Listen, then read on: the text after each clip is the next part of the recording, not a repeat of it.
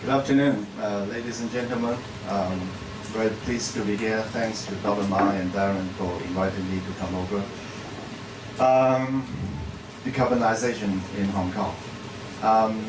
The reason I choose this topic is that we just have a long-term decarbonization strategy public engagement activity.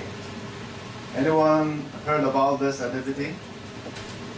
Are you aware that something like this has been going on for the past few months? It has already, well, not concluded. The public engagement aspect is concluded.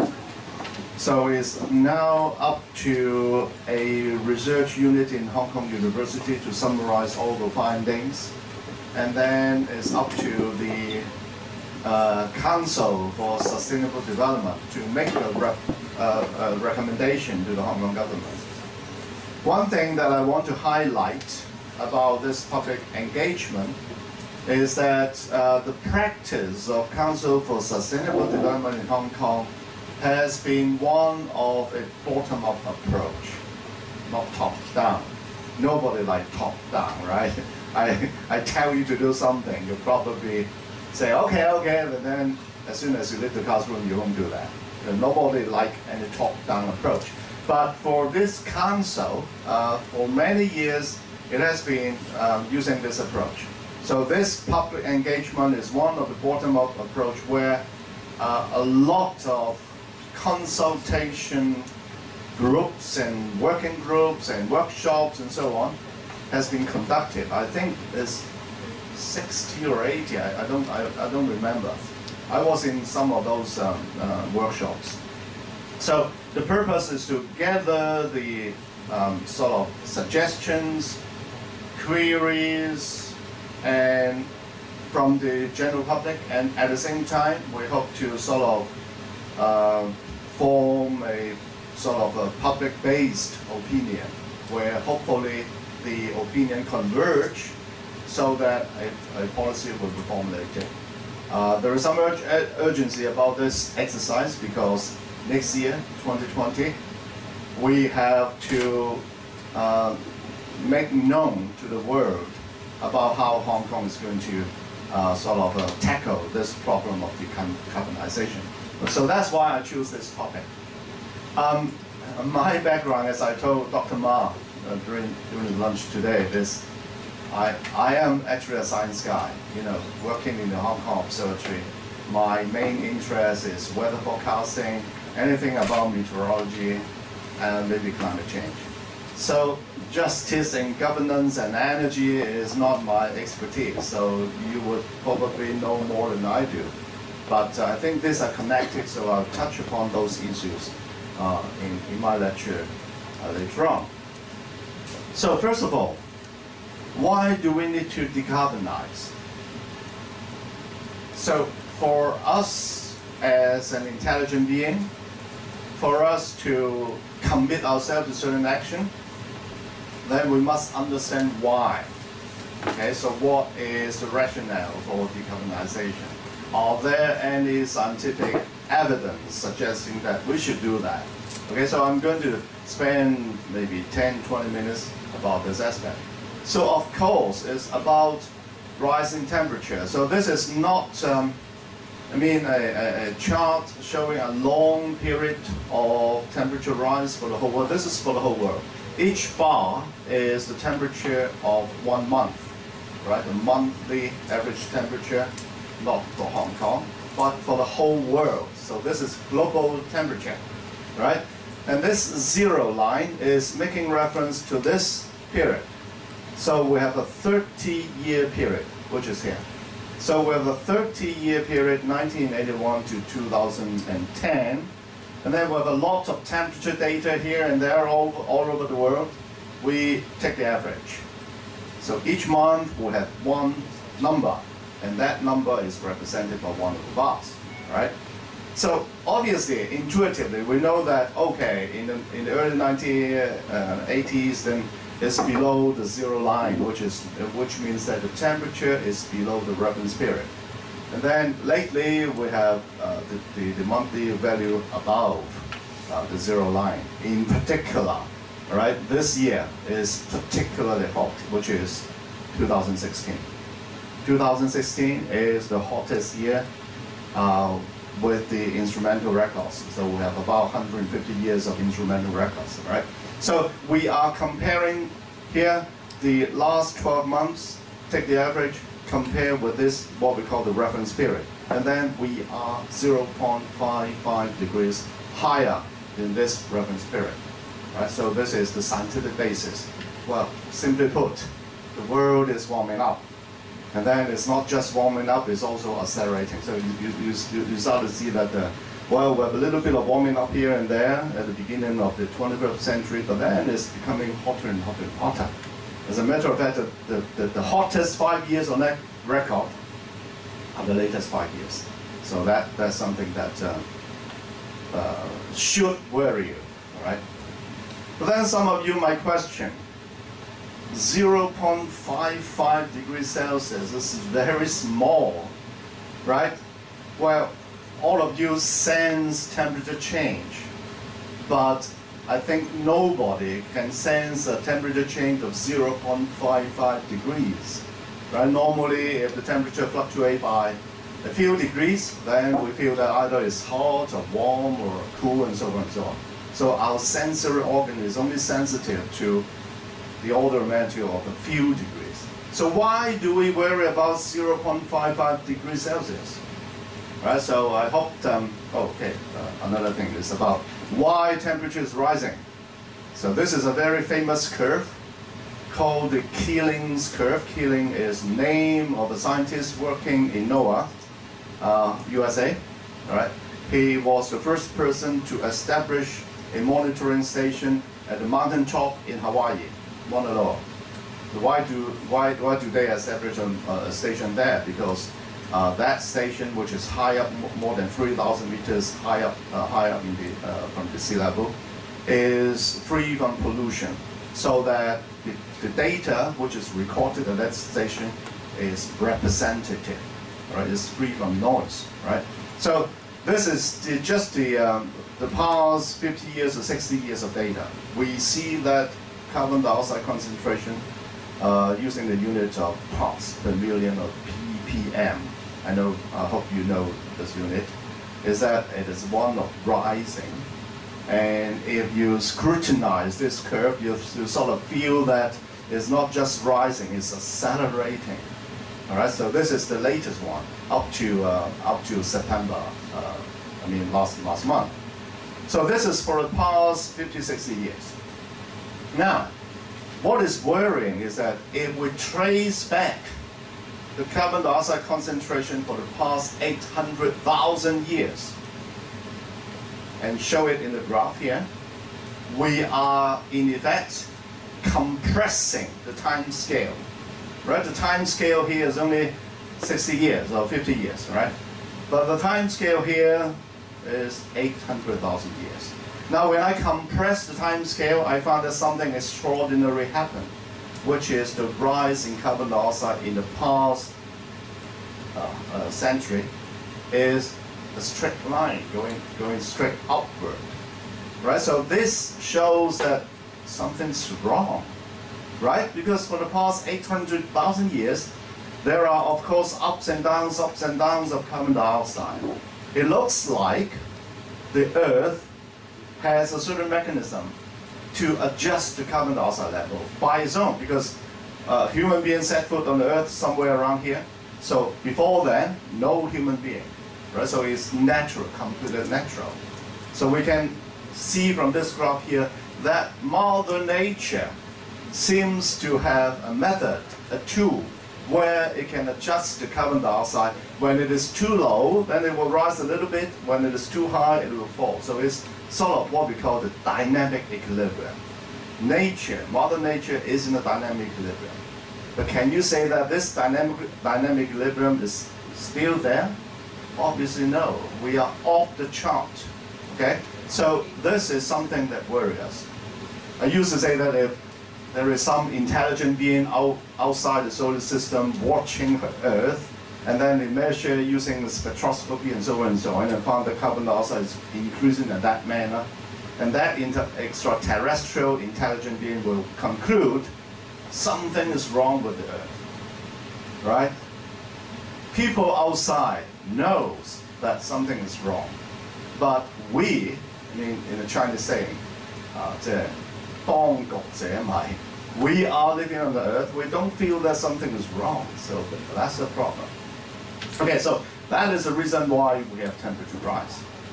Now, let me go back to a little bit of science. There are still quite a lot of people who doesn't believe in climate change. Notably, Donald Trump, right? And a number of the Republican members of the USA.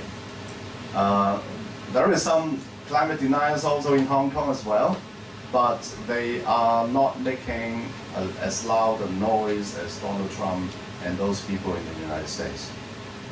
So we have to ask ourselves whether we can believe in the science. All right? We have the temperature data, we have the carbon dioxide data, but is that the true story? In particular about the projection in the future. Are the scientists good enough to tell us what is going to happen 20 years from now, 50 years from now? We have to be skeptical about what the scientist tells us. But skepticism is different from denial. So there are people who deny climate change altogether. But as students, as even teachers, lecturers, professors, we should have a skeptical mind.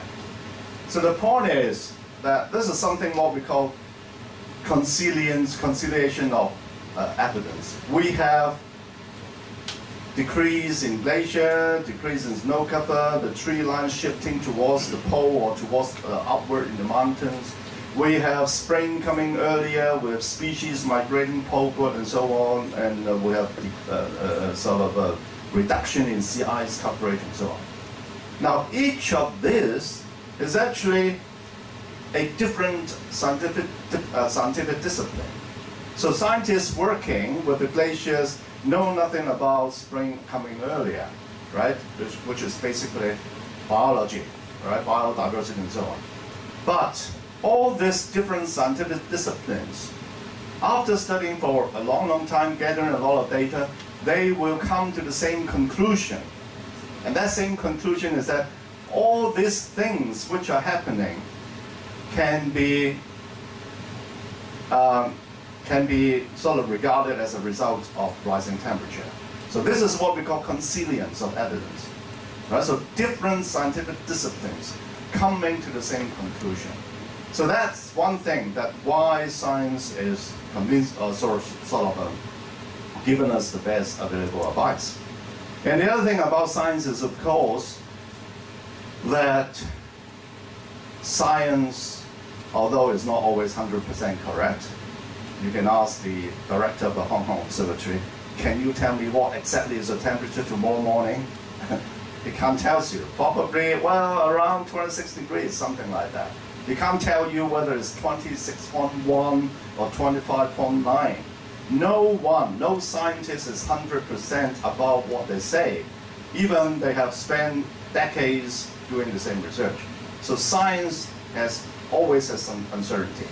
Or even for the case of climate science, it's basically impossible to tell you what is going to happen 10 years from now with confidence, with absolute confidence, right? So science is uncertain. But at the present moment, science gives you the best sort of advice, or the best piece of information based on which you can make your decision. So this is a side story. We talk about a melting glacier. So there is a glacier, a funeral for a dead glacier, which is just held a couple of months ago. I think it is in August in Iceland. So a number of people gather around the dead glacier mourning the loss of the glacier. So that was the glacier called the Ok. Ok is pronounced as Ok in Iceland, Iceland language. So this Ok glacier was pretty large one time in the past. It's actually larger than the entire Kowloon Peninsula. But now, what is left is this. right? So you can appreciate how the glaciers are shrinking. So this is just one example that points to the fact that the world is warming. Now let's go back to my question. Why do we worry about 0.5 degrees Celsius? Well, that's from 1980, all right, 0.5. If we go back 100 years, there is a larger rise in temperature, which is about 1.2 degrees Celsius for the past century or so, right? But even 1.2 degrees Celsius, the 1 degree Celsius, roughly speaking, why do we care about 1 degree change in temperature, whereas every day you experience several degrees of change in temperature? For example, in Hong Kong, it can be as hot as 36.6 degrees, right? Sometime in 2017. So very hot, 36.6 degrees. But many, many years ago, Hong Kong's absolute minimum temperature was 0. You know that? 0. So the temperature recorded at the Hong Kong Observatory in Tsim Sha Tsui was at one time 0 degree. So the range of fluctuation of temperature is 36.6 degrees. So that is something we experience on a day-to-day basis. But why do we worry of 1 degree Celsius change? Okay? So this graph tells you the reason behind. Now, this is what we call the temperature distribution. So we have a lot of data in this 30-year period, 1951 to 1980. Lots of data, right? So we draw a distribution, and this is somewhat a normal distribution. Most of the temperature cluster around the average. The 0 is the average. So we have some cold temperature, some hot temperature, and so on, all right? So that was the reference. And the reference is taken from data from 1951 to 1980. Now, let's advance the time a little bit to 1983 to 1993, right? Then we found that the new period, which is a 10-year period, or 11-year period, is shifted towards the warm side. So this is warm temperature. So the entire distribution shifted towards the warm side, right? This is expected because the world is warming up. But what is significant about this shift of the distribution is the emergence of a new category of temperature represented by this color. This is extremely hot. All right? In the old days, well, we still have some cases of extremely hot weather, but so few, so little, that it cannot be represented in this graph. But now it is very obvious that we have a number of cases of extremely hot weather. Okay? So if you look at the shift of temperature, it's just by a little bit, 0.3, 0.4, right? But we have a new category of extremely hot weather. Now let's advance the time even closer to the present, 2005 to 2015. Then this is a new distribution. And you have a significant portion of the whole distribution which is categorized under the extremely hot category, which is, of course, heat wave. We have significantly more heat wave. All right, put it in a quantitative context. In the old days, it only covers 0.1%. Now, 14.5%. So what does it mean? The probability of heat wave occurring increased by 145-fold, 145 times. All right, so the significance is not the shift of the average temperature by 1 degree. It is the increase of very hot weather. And of course, hot weather kills, right? Because we have one incident 16 years ago, 2003. You were just born, so you have no idea what 2003 was. In Hong Kong, it's a very, very bad year because we had SARS, right? We have SARS killing 300 people, I think. But in Europe, it's even worse because 70,000 people were killed in Europe because of a heat wave. So that sounds unbelievable, right? Europe is supposed to be one of the best technologically advanced region or continent in the world. How come 70,000 people were killed in one single heat wave? And that really happened. So heat wave is not something trivial. It is important. And that was a general concept. Now we have another heat wave in Europe. Luckily, because of the 2003 heat wave, which killed in France alone, killed 30,000 people in France alone, the countries in Europe are prepared. So once again, France is hard hit by this heat wave, and the casualty is only very, very few. So only a few people were killed in this heat wave. It's so hot that part of the France registered temperature 10 degrees above normal. So this is very hot, 10 degrees above normal, right? So this is the latest heat wave. But then some people ask, okay, a heat wave occurred in Europe, but are you sure this is related to climate change or global warming? No, we can never be sure. We can never be sure. But right now, we have a new branch of science called attribution science, which is actually, well, theoretically very simple. We run computer models in two different scenarios. One scenario is that we ask the computer to do simulation, and with the assumption that there is no carbon dioxide emission. There is no human being on this earth. So everything is natural, right? Because of the sun, because of the volcanic eruption and things like that, right? And then I ask the computer to do another simulation, this time with the presence of human being, with the fact that the carbon dioxide is spewing out from the factories and so on, day after day.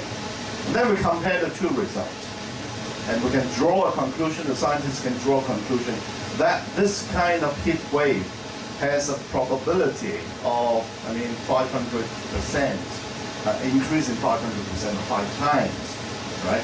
So what it means is that this kind of heat wave do occur in the past, it will occur in the future, but the chances of this kind of heat wave occurring will be multiplied by 5 because of climate change.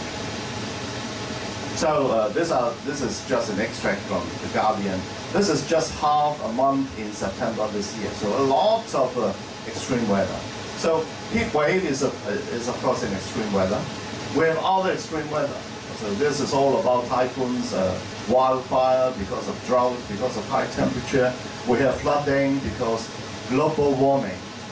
One characteristic of global warming is that it will increase the severity of flood and heavy rainfall. So this is just for half a month, and then you have a lot of severe weather. They are not every one of them is attributable to climate change, but most of them are. All right, let's go to Hong Kong, right, closer to home. So, well, we are living in a sort of controlled environment most of the time. We don't really feel the blunt of the heat wave. We don't feel the risk or danger of extreme weather. Just like last year, we have a very bad typhoon, right? No one was killed because we have a very good infrastructure.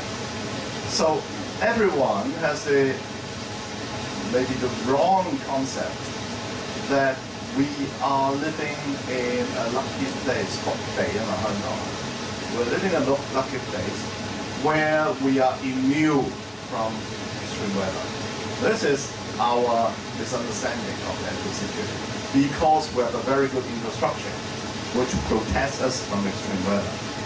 But actually, the impact of climate change can affect us directly or indirectly.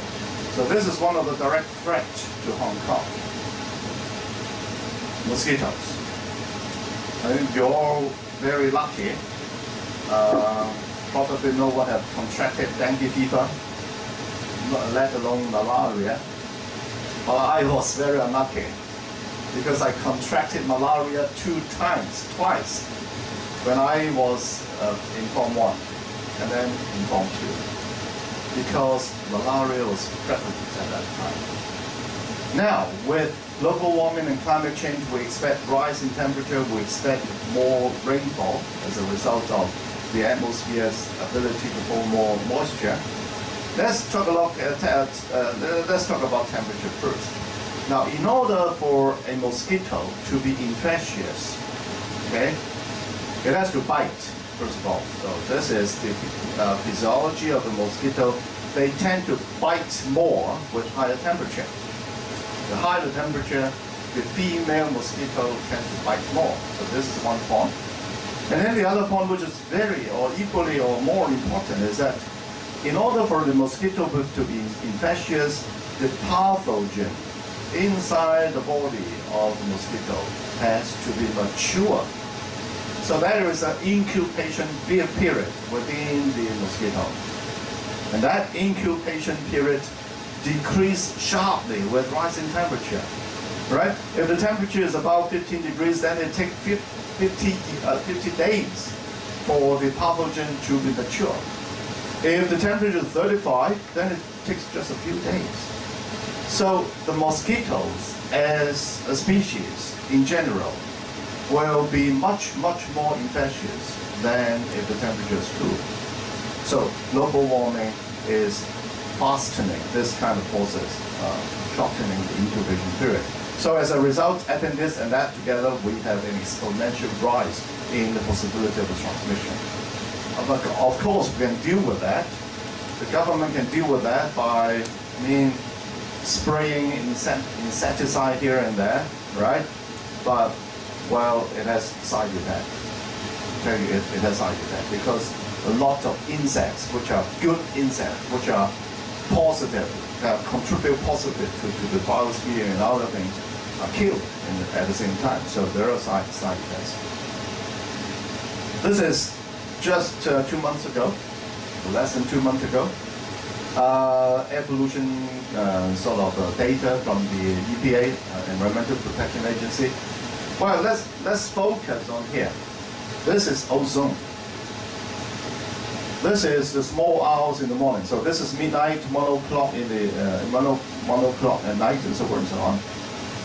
You can see that there's basically no ozone during the small hours of the morning. But then, during the particular day, the ozone soared to 390. I don't know, I forget the WHO recommendation. At least 10 times. I think it's about 10 times above the limit. And the WHO recommendation is that the allowable exceedance of high ozone in our air is 0. So the ideal situation is that we should not have any, or not a single day, where the ozone layer is so high, because ozone is very bad to our health, to our respiratory system. If you have asthma or other heart disease, respiratory disease, then you will be hard hit as a result of high concentration of ozone. And the reason for this drastic increase in ozone is, of course, a process called photochemical reaction. We have some pollutants in the air, for example, the NOx, the SOx, and some VOC, volatile organic compound, which is emitted naturally by the trees, but sometimes by artificial means, by human means. So when the NOx and SOx, the pollutants, react with the VOC under strong sunlight and under high temperature, then you will have exponential increase in the ozone concentration. So we are talking about global warming. Higher temperature is favorable for more ozone to be formed.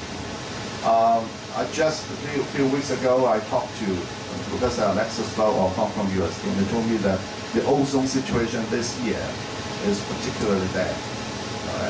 I don't have the detailed information, but that's what he told me. So this is something we have to be concerned as a result of global warming. And then, very good. Last year, Sanzhou, right? we all experience the severity of that storm. I don't need to tell you because the social media are full of videos and images and so on. So we all know the impact of Mangkhut. Now let's put it in perspective of climate change. One important thing about typhoon is that, it's not written in, I didn't include that slide. If you go to the Hong Kong Observatory website, there is a map showing the places which were flooded during the onslaught of Typhoon Mangkhut. Practically, all places along the shoreline of Hong Kong were flooded. Of course, Hanfa Chun, Meiyibo were hardest hit, and you have Sati, Daibo, Shatin, and Daibo also hardest hit, right? Something that I've never seen before in my life. Complete Shatin River flooded. And this is something that I've never seen. I haven't seen since the new town was built. And the reason is, of course, something called storm surge. All right, the typhoons, because of the very strong winds, can push the water towards the shore, causing flooding. But that situation was worsened, exacerbated by the rise in sea level. For instance, this is the amount of sea level rise projected by the end of this century. It may not be 100% correct, but chances are, because of the acceleration of global warming, that by the end of the century it will exceed 1 meter. More than that, this is sort of assessment made several years ago, maybe 5 or 6 years ago, after the AR5, the assessment report number 5 of the IPCC, which is the authoritative publication produced by the United Nations. So that was the assessment made 5 or 6 years ago. It's most likely that when the new assessment come out, it will be more than that value. Now let's stick to this one. Mangkhut caused a 3.8 meter rise in sea level. Then we can compare this rise. 3.8 is pretty high, right? Probably higher than the ceiling of this room. We can compare this value with the past data of Hong Kong, because the Hong Kong Observatory has been operating for more than 100 years. So we have a lot of information data about sea level rise as a result of typhoon approach, right? So we can calculate the possibility of, for example, a rise in 3.5 meters above the mean sea level is a 50-year event, meaning that it will occur on the average once every 50 years. That is according to past statistics. Now, if the sea level were to rise by 1 meter by the end of the century, then a rise of 3.8 meter, which is equivalent to that of Sanjok or Mangkhut, will be a 1-year event. All right? So something that should happen on a basis of 50 or 60 years will happen every year in the future if a typhoon were to strike Hong Kong. So that is the significance of global warming. Why do we have sea level rise? Because, of course, the sea has a lot of water, and then they expand under global warming. Higher temperature, larger volume, expansion, right? And the other part is, of course, we just mentioned, melting of the glacier. So it caused the sea level rise. And then another factor is that if you compare the 2017 Tinga Hapto, a severe typhoon, and Mangkhut, which is last year, if you have some basic understanding about satellite imagery and weather and meteorology, your intuition, your feeling is that Hapto, Tinga, seems to be stronger than Mangkhut. Right? Because the eye, particularly in the radar, this is satellite, this is radar. The eye is very compact, it's very symmetrical. Whenever we see this kind of signature, we know that this is a strong typhoon. Whereas for the case of Manggut, well, we can sort of discern the eye, but it's not so compact, it's not so symmetrical. So the first assessment, making use of this kind of imagery, is that Hektu is even stronger in terms of wind speed than Manggut. But we all know that the impact of Manggut is much, much stronger than Hektu, right? 60,000 trees were destroyed as a result of Manggut. Nothing like that in Hektu. Why? As a matter of fact, when you come close to Hong Kong, the central, what we call the maximum wind speed, which is used to determine the category of a typhoon. You know, we have tropical depression, which is pretty weak, and then tropical storm, and then typhoon, severe typhoon, super typhoon. So both of them were super typhoon at one stage at a time. So that was based on what we call the maximum sustained wind speed, which is the wind measured within the eye wall. The eye wall is somewhere here. So this is the place where you have the strongest wind. So when we measure the wind speed and then we compare it with the other wind speed, and then reach a certain criteria, oh, we will say that this is a super typhoon, this is just a typhoon, so on. So this one is stronger than that one, but that one caused a lot more damage. So why is that? Naturally, you can tell from this image.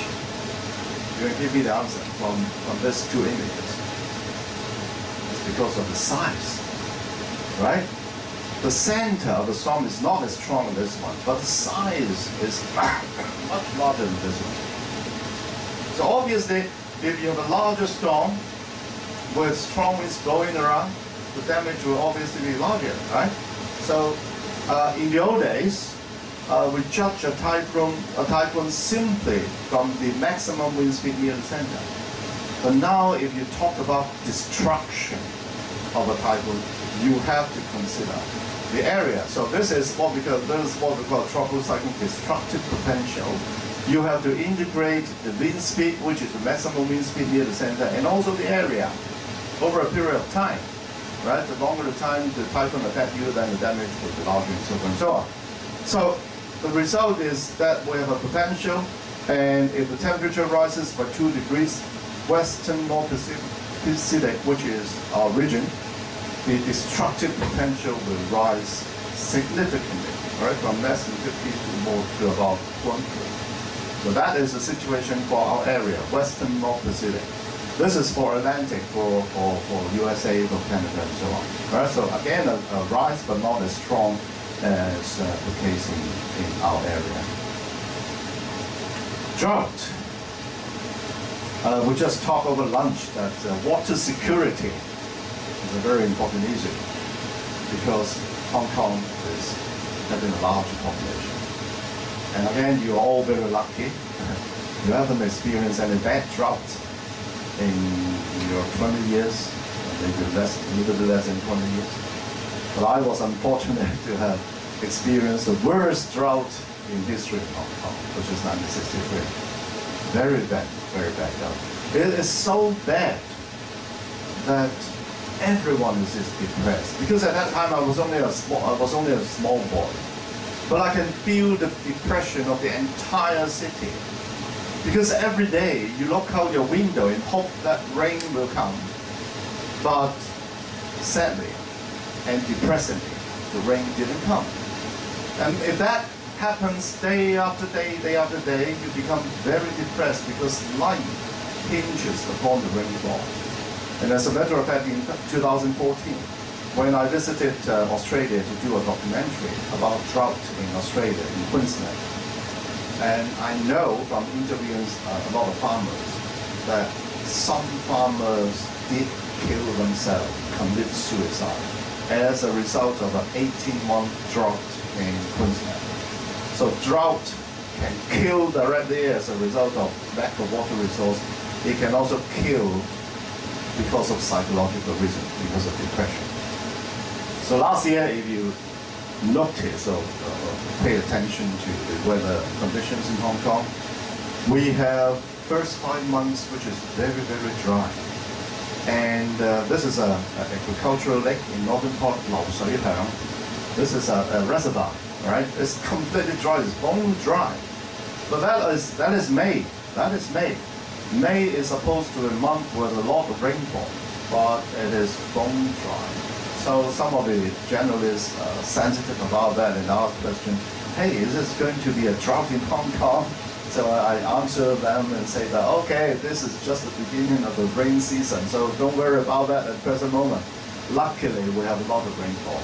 Particularly Mangut also got a lot of rainfall. But the risk is there, right? This is what we call the rainfall index. I talked about the very bad drought in Hong Kong 1963. If the index is less than -2, it is extremely dry. So -2 is already a bad drought. In 1963 is -3 point something. So very bad.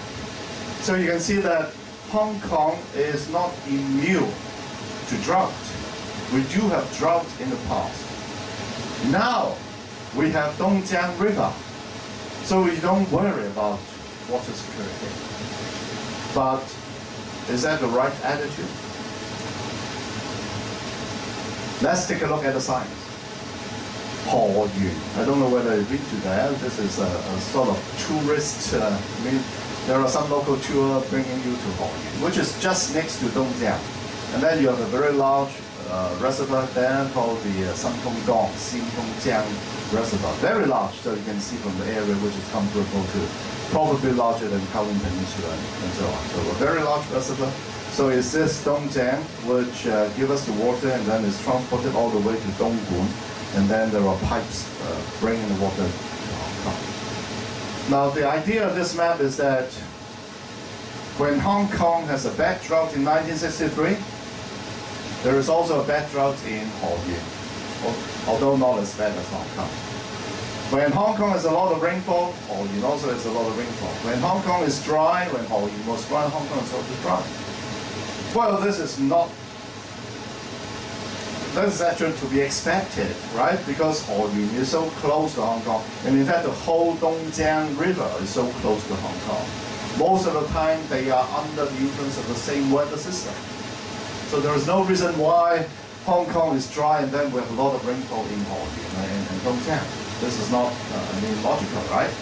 So the problem is that if Hong Kong experiences a bad drought in the future, it is very likely that Dongjiang River also experiences a bad drought.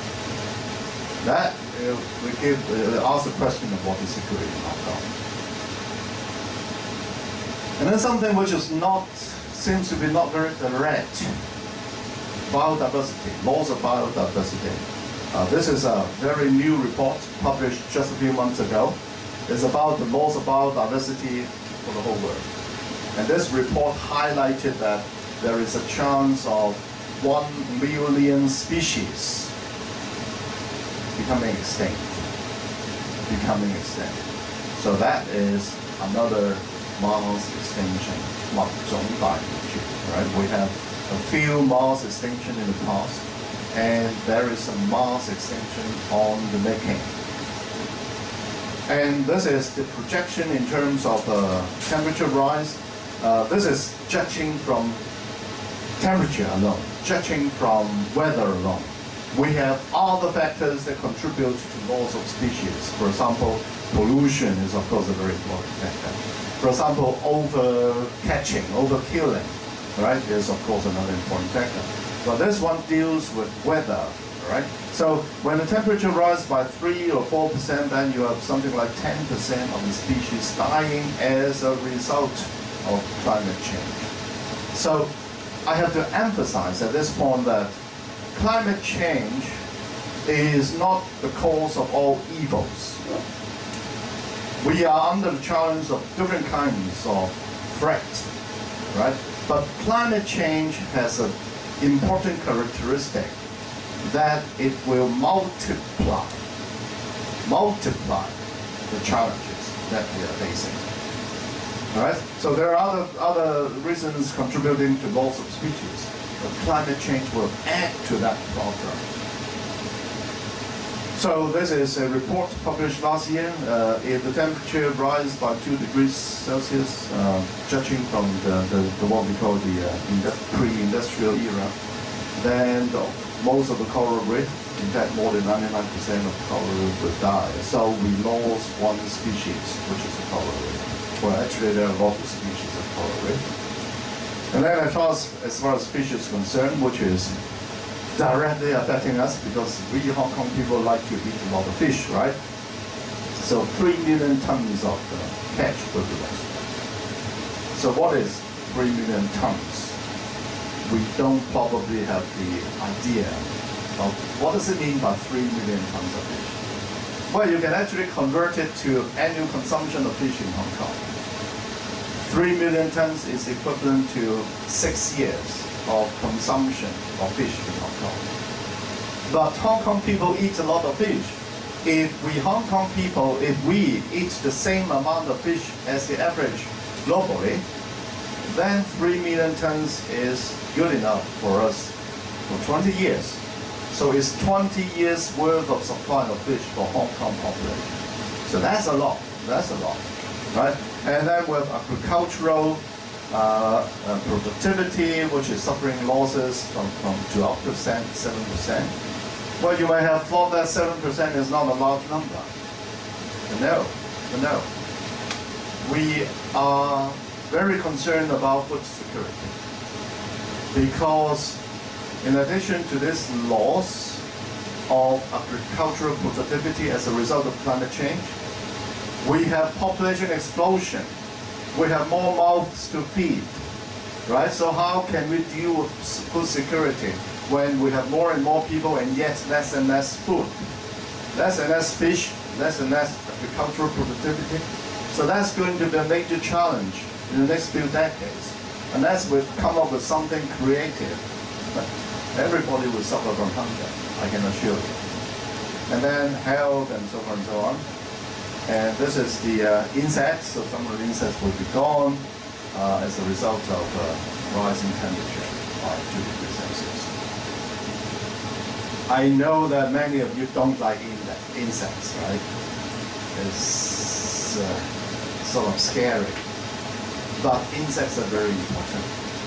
It's the most, well, not most, it's one of the linchpin of the biological surfaces that provide to the human being. Take for instance, bees, butterflies. If there's no bees, there are no butterflies, there will be no crops, right? Well, not no, but a lot of crops cannot grow because we need pollination by the bees and by the insects. So if they were gone, then a lot of crops cannot be grown, and even the vertebrates, well, which is supposed to be the higher order of the animals, will also die. So we have a threat, a food security threat. And this is a projection. This is not about the present. Okay? So it tells us that the percentage change in yields between present and 2015. So this is a projection up to 2015, middle of the century. So if it is belonging to this color, you have negative change, meaning that those parts of the world will suffer from decreasing agricultural productivity. So it's clear from this map here that most parts of the world will suffer from a decrease in agricultural productivity. Something that seems to be very remote from us. Climate refugee, Syria over there. Millions of people are displaced, and you just heard the news, watch the news that there is a war fighting between Turkey and Syria, right? So it's one of the most unsettled places in the world. But in the past 10 years or so, there is an outward flux of refugees from Syria. Many of them are political, social, financially driven. But those factors are once again magnified, multiplied by adverse weather.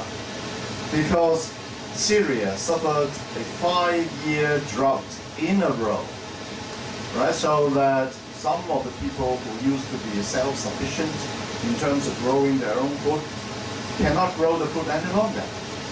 So they rush to the city, Damascus, and look for opportunities, but of course, because of poor governance and so forth and so on, there's no way out. So they have to sort of move to other parts of the world, causing chaos to Turkey and also to Europe. Now it also spawned terrorism. And this is a picture in USA, many years ago, 1930s. So people are queuing up for what? For free coffee and donuts. So someone is doing a philanthropy, something like that. Some good thing, right? So offer free drink and food for the people who are jobless. Do you know who offer this drink and food to these poor people? It's not the government. It's the mafia. You know, the gangsters in USA. They offer free drink and food to the people. Why? Because they want to gain the heart of the people so that when the police come to do criminal investigation, these people, because they see the mafia as the savior, will try to shelter, to block the police from doing all kind of investigation. So that is a strategy used by the mafia in the 1930s. And then more or less the same strategy was used by ISIS in Iraq, in unsettled places in Middle East, because they are suffering from all kinds of hardship, and of which climate change is one of the factors, not the sole factor, but one of the factors. And then the ISIS saw weakness of those people, and they offer them money, they offer them food, shelter, and so on and so on, asking them to do terrorism acts and so on. So that explains the rise of ISIS. As a matter of fact, more than 10 years ago, a think tank in the US, mainly composed of retired generals of the US military, issued a report specifically identifying climate change as a cause of national security and terrorism. And that was published more than 10 years ago. And the history is repeating itself. Let's go to Hong Kong once again. It's also a justice problem. This is a summary of the results of the research by some scientists in the CUHK.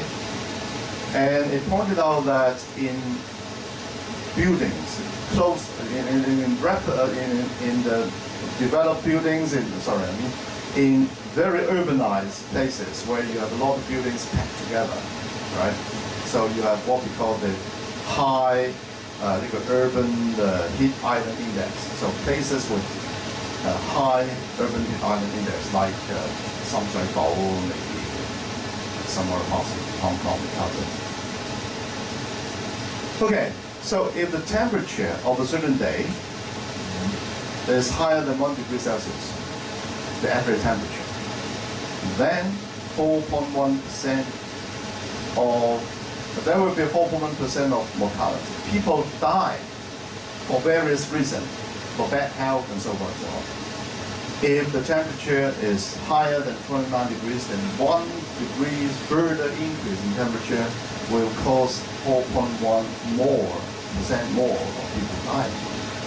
Right? This is for the populated or the high UHI areas as a whole, disregarding the socio-economic status. But if we stratify the status according to the socio-economic the income and so forth and so on, then the percentage will rise to 5.6. So more people who are poor, who are living under the poverty line, who do not have a good living environment, will die more as a result of higher temperature in the future. So this is the kind of living conditions that some of us are still living in. So this is injustice. Well, this is only part of the iceberg. And then we have injustice in the global scale. This is an index called the Climate Vulnerability Index. The blue color represents not so vulnerable, right? Considering climate change in the future. So climate is going to change for many years to come. And then this is a computer simulation of which part of the world will not suffer as a result of climate change. And this one is that the lower the value or the darker the color, it represents that those people will suffer more as a result of climate change. So you can see that South America, Central America, Africa, Indonesia, Malaysia, South Asia, those people who are the poorest, who are now the most vulnerable, will become even more vulnerable in the future. So that's injustice in a global scale. All right, we are talking about billions of people under this kind of future condition. So that brings to the problem of the issue of the ethical dimension of climate change. There are a lot of people who deny climate change. There are a lot of people who know that climate change is happening, but choose to do nothing. Ethically, is that right? So we come to that idea. Well, people ask, well, just like George W. Bush and Donald Trump, right? They say that, well, the science is not certain. We don't need to do anything until the science is 100% certain. That is asking an impossible question, because there is always uncertainty associated with science. Science cannot be 100% certain. Right? So if you act until you have all the facts in hand, that is a recipe for inaction. It means that you're not going to do anything about climate change forever, because that stage where you have all the facts in hand never comes, never occurs. Right? So we are, as human beings, young person like you or old person like me, we have to make decisions all the time. We always make decisions under uncertainty. You don't have a crystal ball. You don't know what's going to happen tomorrow. You don't know what's going to happen 10 years from now. What is the economy of Hong Kong 10 years from now? What is a profession that I should choose to give me a better life in the future, and so on. You don't know that. All right? We always make decisions under uncertainty. Now, if we make decisions under uncertainty, if the consequence is important or grave, then it's always good to take precaution. And that is a guiding principle for policy formulation. Precautionary principle. If something that is potentially harmful, like climate change, like global warming, then it is better for us to take action despite we don't know exactly that climate change is going to be that worse in the future, right? So, 買保險啫. That is the right policy. So, expanding on this precautionary principle, then Garvey, which is some expert who deal with the ethics of climate change, you say that if someone says that science is uncertain, so we wait and see, then it is equivalent to gambling with the life of people. If someone says that the cost of mitigation is too high, we shouldn't do anything, then again it is vicious. If we should wait for a technological fix, because after all, human beings are very intelligent, we can create technology, we can solve all the problems. But before that technology is operational, is available, we cannot depend on it. So if we have this kind of thought, it's reckless. So all this put together justify aggressive actions on climate change. So someone say that the climate change is like a perfect moral storm. You know, perfect storm is a book telling the story of a guy who sailed across the Atlantic or Pacific, I don't know where, and he experienced waves up to more than 100 feet of height, gigantic wave. And that didn't occur most of the time. It's rare, only on rare occasions that this kind of wave occurs. It is the coincidence of a number of factors. For example, I have a storm here, storm there, and storm there. And the storms send out wave in all directions, and then when they meet, they will have constructive interference. So the wave will step one upon the other, creating a gigantic wave. So this is a perfect storm. But for climate change, it's a perfect moral storm. Because of three reasons. One is that the least responsible are likely to suffer the most, like what I discussed, right? In Hong Kong, the poorest people will suffer the most, will die, more of them will die, and also the same for the whole world. The victims cannot hold us accountable. You and I are responsible for climate change because every piece of clothes that we buy, every meal that we consume, every trip that we take to other countries involve carbon dioxide generation, and it will cause climate change to become worse. So we are all accountable, but some of them cannot hold us accountable because some of them are very poor. Poor people do not have a voice, are not vocal.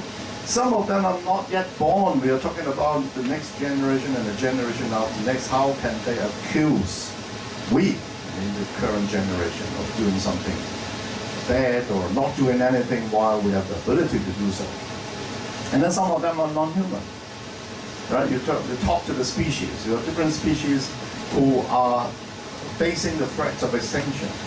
They cannot make a voice. And then most importantly, the current institution is not capable of dealing with a problem or challenge like climate change, which is multifaceted, which is cross-disciplinary, right? So it is, we don't have an institution to do that. So this is a perfect moral storm. So I have to rush. I don't think I have a lot of time, right? So I'll rush a little bit. So talking about the last point, it's about governance. Climate change is a problem which is very difficult to deal with because it needs collaboration. But you know that this world, particularly in the international arena, we have a deep schism between one country and the other country. We are competing against one another. For example, China and US. They are under conflict because of the trade war. Right? They want to gain economically. So they are enemies. They have a wide schism between them. How can you expect China and US to cooperate in solving climate change? Right? And also climate change is very special in the sense that it is public goods. What is public goods? Probably Dr. Ma will tell you in a lecture. Right? Something that if I enjoy good climate, then I am not depriving the opportunity of other people in the world to enjoy the same good climate. So this is public goods. So for public goods, because it is a problem of all people in the world, so I have the tendency of doing nothing and enjoying the fruits of the hard work of other people, because there's no boundary about climate change. Right? So that makes the problem very difficult. But nevertheless, we have success before, like the Montreal Protocol dealing with ozone problem, like the whaling, right? Forbidding countries to kill the whales. Unfortunately, Japan has pulled out from that the international agreement. We have air pollution of transboundary, cross-boundary air pollution and so on. So this are basically dealt with successfully in the international community. And unfortunately, as I mentioned, climate change is 100 times more complicated. Right? For the case of Montreal Protocol dealing with ozone depleting chemicals, as long as we can find a replacement, then all the problems are solved. Right? But in climate change, we are dealing with a change of our civilization.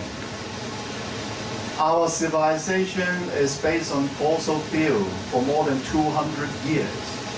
We enjoy the benefits of using fossil fuels. But at the same time, we now realize that we have to pay our bill because we damage our environment, we damage the climate system, right? So this is changing the civilization altogether. So this is much, much difficult. But all the same, we have to do something, right, about that. So we start more than a quarter of a century ago, called the United Nations Framework Convention on Climate Change, and which is a framework convention, a high theoretical or the framework. And then we come to something more practical with the Kyoto Protocol, right? So this is a protocol which tells which country to do what, how much carbon dioxide you should reduce. But unfortunately, this is a failure. And we all know that George W. Bush, the younger Bush, pulled US out from the Kyoto Protocol. Exactly the same, 16 years later, Donald Trump pulled out from Paris Agreement, right? So this is something political. It becomes, I mean, it's very difficult for the whole world to act in concert. And then we have the Copenhagen Climate Summit, which is, people expect a lot from that climate summit because we are going to come up with a new sort of international agreement to replace the Kyoto Protocol. We hope that something is going to be good coming out because of various reasons, because of time constraint. I cannot go on in details. In particular, there's a thing called Climate Gate. There is a plot to discredit the entire science, climate science. And the plot was successful. You can search for Climate Gate and know what's it about. It's about an email server in one university in UK was hacked, and then some of the emails were taken out and then exposed to the public out of context. And then they employ some people who are good in their writing.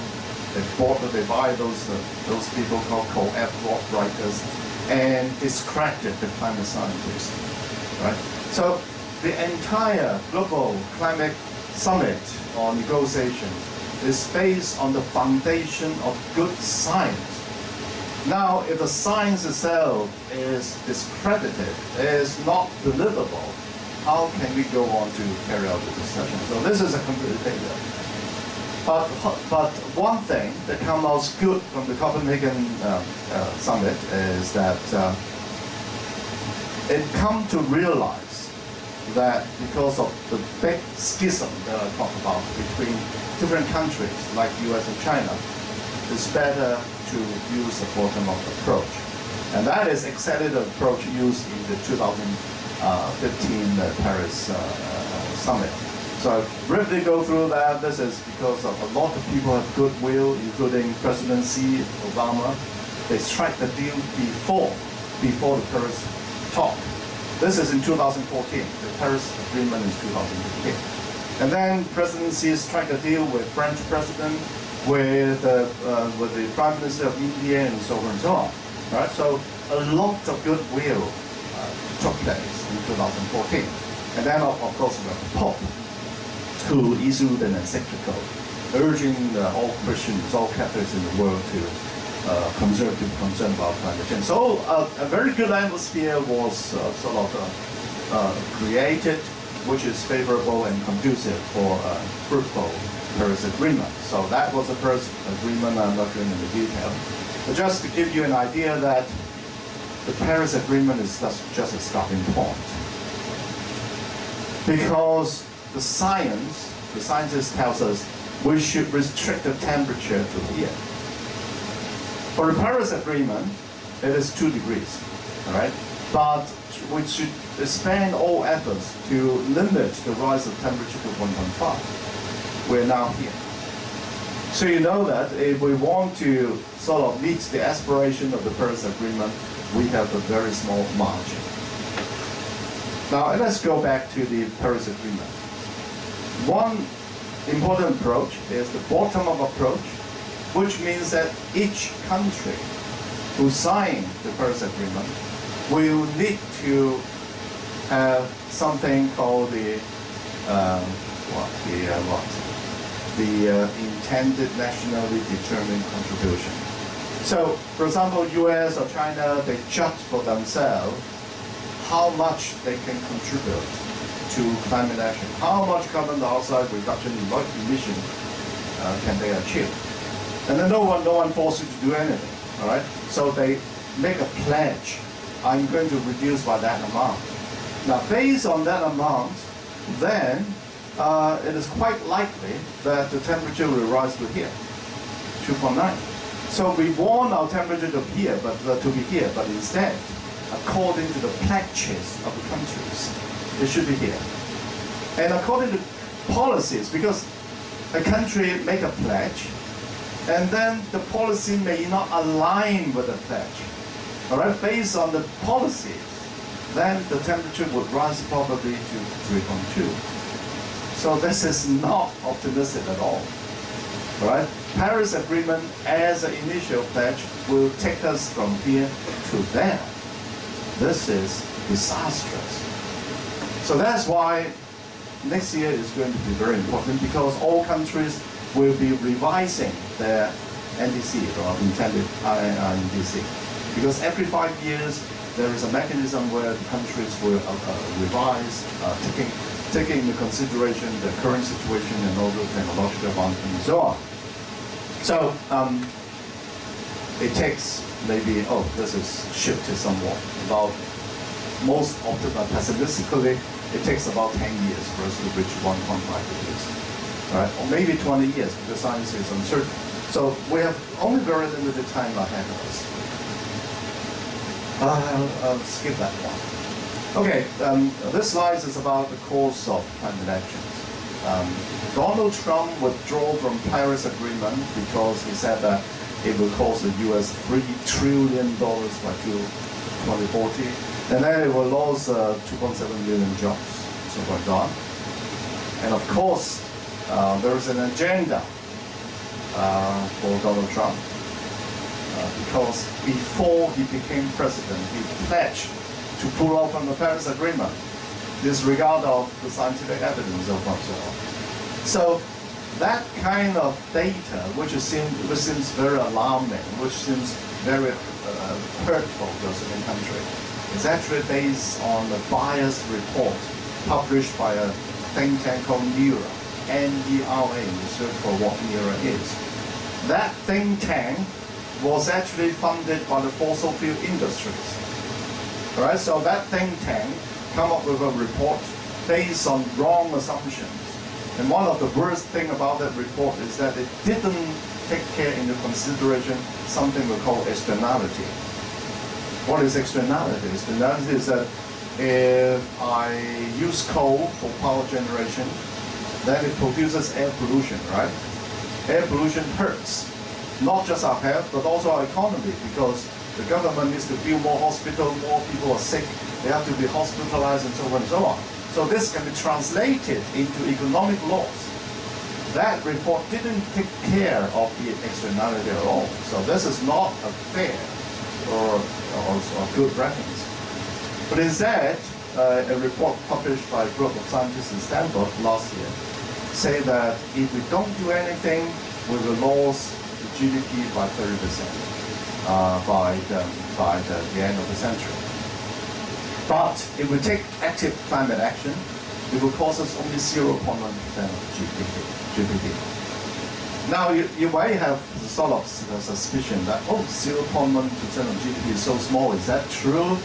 And of course, in that study here, it takes into account the co-benefit of climate change action. So what is co-benefit? Because if we do away with coal, if we do away with oil altogether, then the air will be clean, right? We have no health problem whatsoever. If we do away with dirty energy, we have secured our energy in the future, because coal and fossil fuel and oil has a limited reserve. But sooner or later we will run out. We are running out of coal and oil. But if we do away with coal and oil, we use clean energy and so on, then we solve the energy issue altogether. So I'm not going to do that. And this is a health problem published by a very authoritative journal, Health Journal Lancet. So this tells us that using nuclear is best in terms of the health consequences.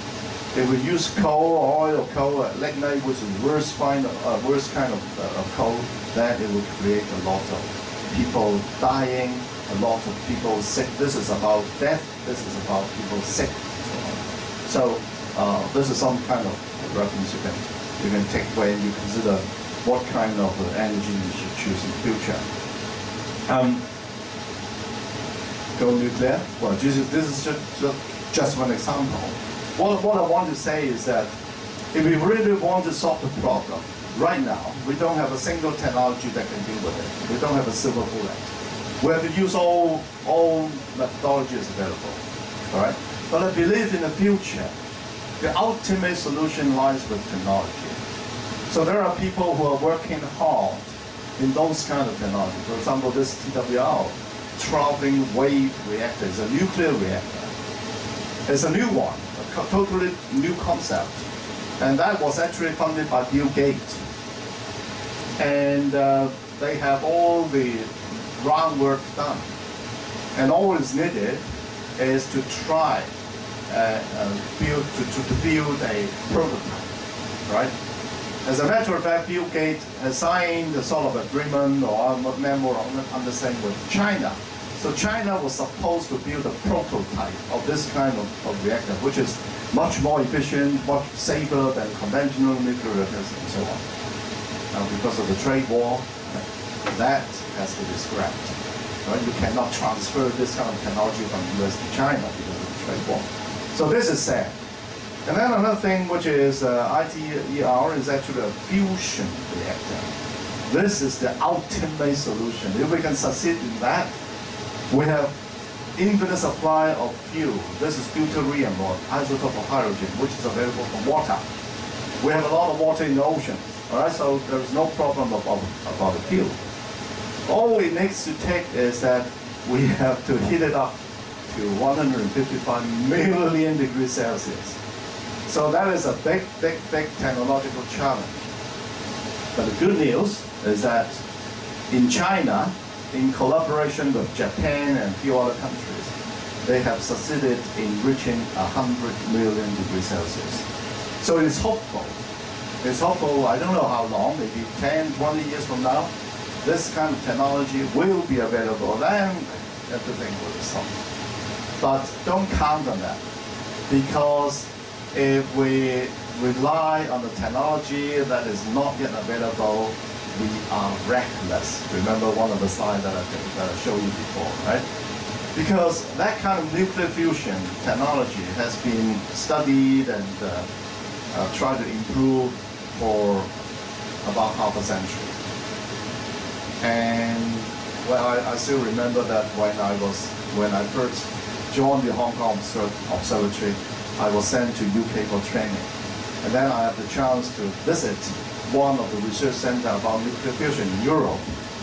And the scientists told me that this technology should be available in 30 years' time. And that time was 1983. So 30 years means 2012, 2013. So of course the sort of expectation or sort of estimation was wrong. We are still quite far away from this technology to be operational. But we need development of technology. So that's for Hong Kong, but I'm not going because of time's sake. You can go to the Council for Sustainability website.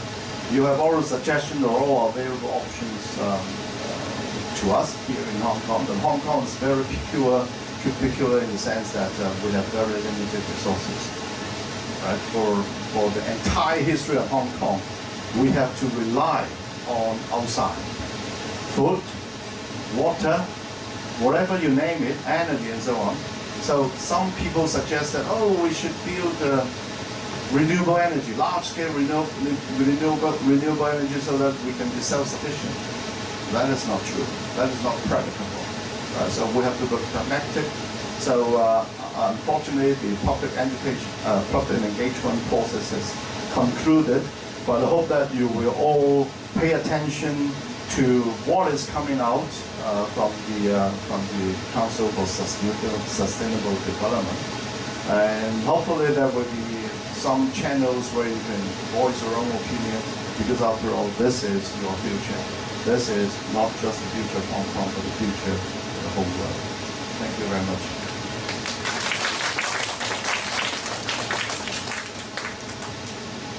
So we still have a few minutes.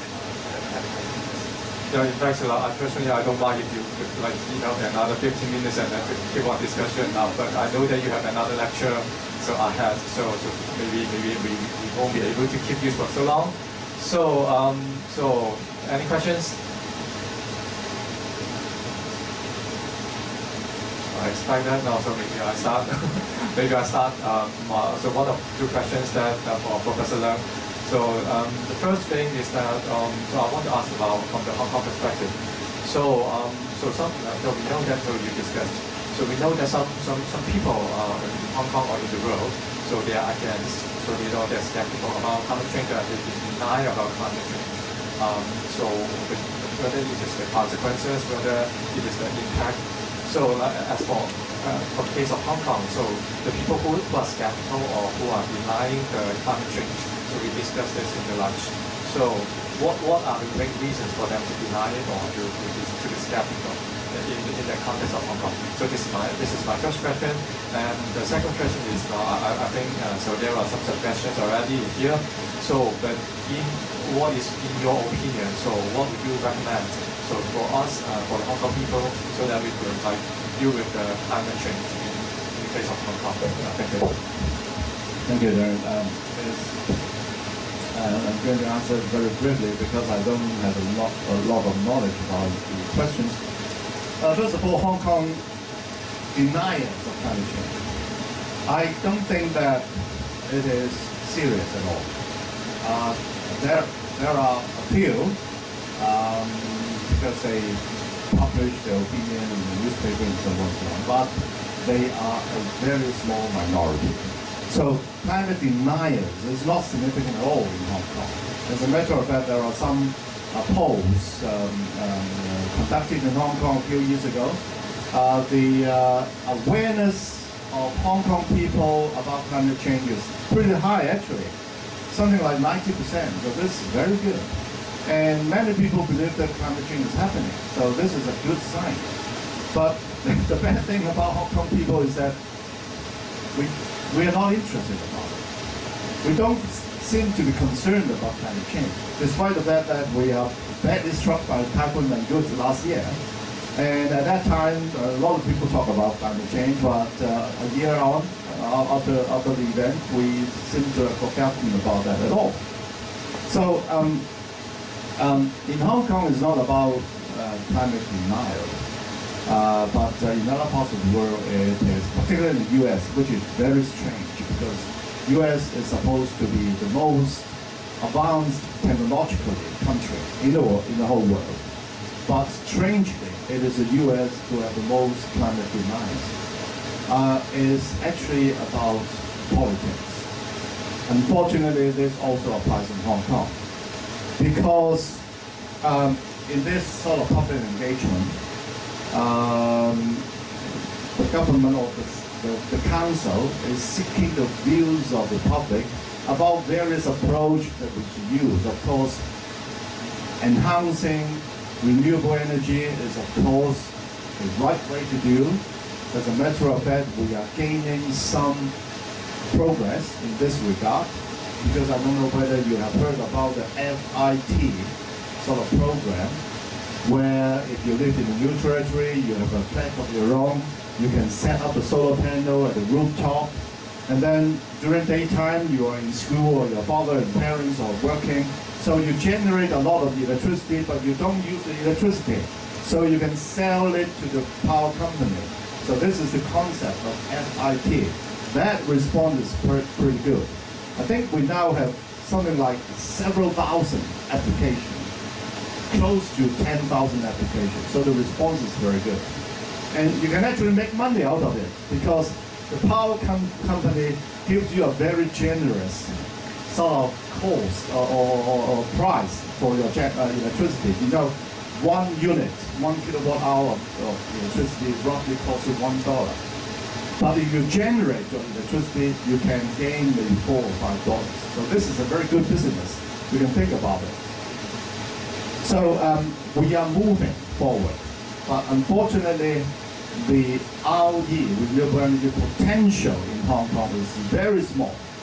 It's very small. There are academics who have studied all kinds of estimates about the maximum amount of renewable we can achieve is something like 10–15%. So this is far, far, far away from decarbonization, because decarbonization, we don't want any carbon dioxide at all, right?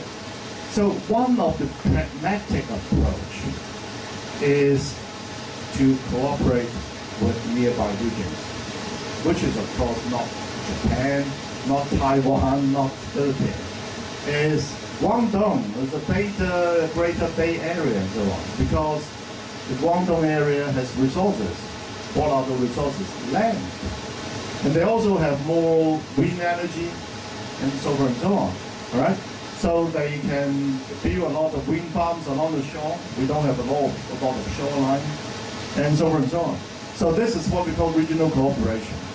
And as a matter of fact, in many focus group meetings, which involve the professionals in Hong Kong, unanimously they agree that we should promote sort of cooperation across the border. But politically, again, this is politics, just like the US. It is difficult to gain the consensus of the Hong Kong people to do that kind of regional cooperation. So this is sad, because after all, life is not all about politics. We have to be concerned about quality of life, whether we are living happily or not. If you worry about air, you worry about food, you worry about water, then there is no quality of life at all. So we have to be pragmatic. But again, the problem is easy to identify, but it's difficult to solve. It's the change of mentality about China, about our cooperation with China. But I can tell you some of my experience. It's not all bad across the border. For example, I have been a sort of advisor to the nuclear power plant in Taipei and Leung for a couple of years. And I am impressed with the way they manage the nuclear power plant. So a lot of people were afraid of nuclear, but a lot of sensible people know that. Well, whether we like it or not, the nuclear power plant will be there. But one benefit of nuclear power plant is that it's basically carbon free. So why don't we reap the benefits, all right, cooperate with China, things like that. So that is something probably you would like to consider. And then the second question is about how we should proceed. As I mentioned, this is a change of our entire civilization. And for us as an individual, it is our change of our behavior. But don't think that our contribution is not significant. Of course, the contribution of an individual is very, very small. But if we multiply that by 7.6 million people in Hong Kong, that will not be small. And one very important thing about individual contribution is that, of course, ideally, it would be very nice to have Hong Kong SARG to have a very good policy to promote all kinds of clean energy and so on and so on. That is very good, because if we have a good policy in place, it will be effective, right? But policy formulation and implementation, we're talking about years, right? Hopefully 3 years, maybe 5 years, then a policy will be implemented. And with this kind of political sort of atmosphere right now, It's very difficult to have a meaningful discussion within the Legislative Council. It's very difficult to do something for the greater good of Hong Kong people. But individually, if we do something to reduce our own carbon footprint, that impact is immediate. Right? So, for example, if you forsake eating beef for a month, then you will reduce the carbon footprint. If, for example, you are planning for a trip in Christmas to somewhere else, well, have a second thought. Should I do that? Should I go around Hong Kong? Because there are a lot of people in Hong Kong with very good scenery. And I know many of my friends who tour for the sake of tourism. It's not really some place that really want to go. It's just that, oh, I want to get out of Hong Kong every now and then. But we have to think that over in the larger context, which is climate change. So there are a lot of things as individuals we can do: our diet, our consumerism, our sort of eating habits, and so on and so on. So, I'm sure there are a lot of information on this.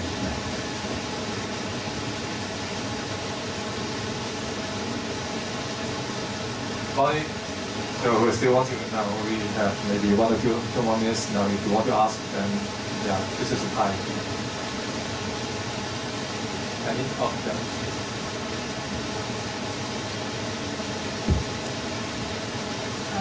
Thank you for your presentation. As seen from the presentation, it could be observed that the government's action or like global government action is very slow, and it may return to stage 1 once the power is changed, like Obama to Trump, and then everything is changed. So, do you think that for business cooperations or like big international business, is it possible for them to take the lead to do such things and be better than the governments? Yeah, definitely. This is actually happening. Happy to say that this is happening. For example, in Hong Kong, you have there is what we call the Business Environment Council, which is actually an NGO promoting environmental protection and promoting protection of climate. They are the members of the largest corporation in Hong Kong, like HSBC, like CLP, like Hong Kong Electric. So they have a lot of large corporations that can contribute significantly in terms of reduction of carbon footprint. Because there is really a lot of things they can do for something purchasing, right? If they have very strange guidelines and rules for the staff to purchase things that they can use on a daily basis, and then scrutinize the source, where the source comes from, is it hurting the environment, so on and so on, they can make a big impact. And also going back to the case of US, although Donald Trump, just like George W. Bush, is unlike Obama, who want to leave a legacy for the US and also for the whole world, for a better climate, they sort of propose policies that is counterproductive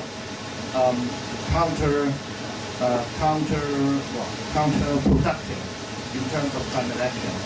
But we don't need to worry that too much, because there are other states in Hong Kong, notably New York State, California, and a lot of other states in Hong Kong are doing a very good job. But of course, there are other states which are very, very poor and anti-climate. For example, Florida. The governor of Florida is one of the worst governors in the world as far as climate change action is concerned. Because Florida is close to the sea. You know, Miami, which is a very famous city, is suffering from all kinds of problems as a result of sea level rise. But the governor do not allow the civil servant to talk about climate change at all. The term climate change is forbidden for the civil service. So that is ridiculous. So we have some poor states in the US, but with some very aggressive states in the US. So just like individuals, we can do our own to contribute to that big problem, and corporations, in particular large corporations, can obviously do much more. That's a very good question, by the way. Thank you. So, anyone? So.